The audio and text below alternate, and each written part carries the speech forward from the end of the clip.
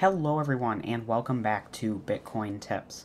So today I'm going to be doing a video on what is going on with the Ethereum mining hash power and what is meant to happen on April 1st. So let's get into the video today, but before we do that, make sure you hit that subscribe button and click the bell icon to stay up to date on all of our future videos here on the channel. And make sure you hit that like button. By hitting the like button, you'll help out the YouTube algorithm in recommending this video so more people will see it and know what's going on in cryptocurrency. So let's get into the video today. So if you haven't been following up with what's going on in the Ethereum mining community, basically what's happening is there's a new plan that is supposed to go into effect around July for the Ethereum mining fees to be burned. So when you send Ethereum, it's going to burn that little bit of fee, meaning that there's going to be less Ethereum in the world, and that means it will deflate in value and go up in price. So the idea behind that is to get the coin to be more valuable by creating less coins overall. But the mining community is upset about that because their rewards for mining and supporting the network are going to drop quite a bit, because the fees that they were once getting are now just being burned. There would still be the 2-coin reward for the blocks, but you would not be getting the fees, which as of right now can be as high as, 3 to 5 coins a block, depending on the day and how much activity there is on the network. So the mining developers and the Ethereum developers had a meeting with the mining community with some representatives. Bits be trippin'. Go check him out on YouTube. Make sure you subscribe. Really good content creator there on cryptocurrency mining. He was one of the representatives for the mining community, and in that meeting they did say that if we could, as miners, unite together and kind of show that we do have the power to put all of our mining hash rate, or roughly 40 to 50% of it, onto one pool, they will consider not implementing the EIP 1559. So Red Panda Mining, which again, go check him out on YouTube, great guy for mining content in cryptocurrency, highly recommend his channel, but he put out a tweet that said, for educational purposes, let's collectively move our hash to ethermine.org on April 1st for 51 hours, and then tag some other people here.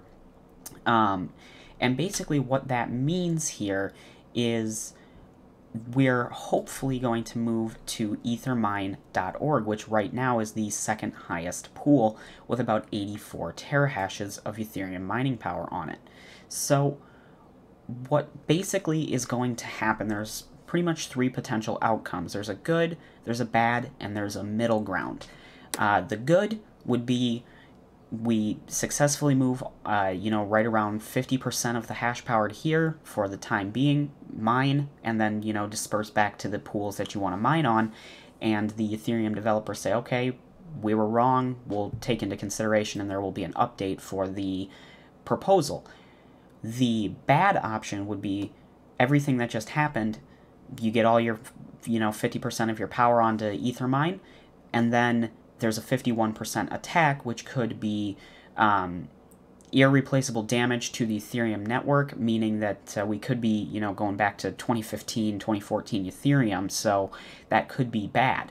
And the kind of middle ground perfect opportunity is if we were to get about 40 to 50%, where you're not going over 50%, meaning you can't do a 51% attack, but you're getting the 40% to show the Ethereum developers that, we are serious and you should, take us seriously and not get rid of the mining fees.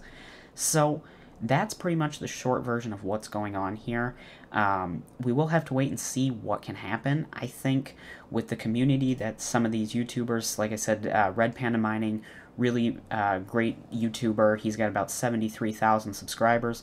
Son of a Tech, another really good mining cryptocurrency YouTube channel. He's got about 70,000 subscribers. And then there's Bits Be Trippin', who's in the 50,000 subscriber range. So, all together we have, 150, almost 200,000 subscribers between these 3 YouTube channels that, are seeing tweets and stuff like this. And of course, they've all done videos on this as well.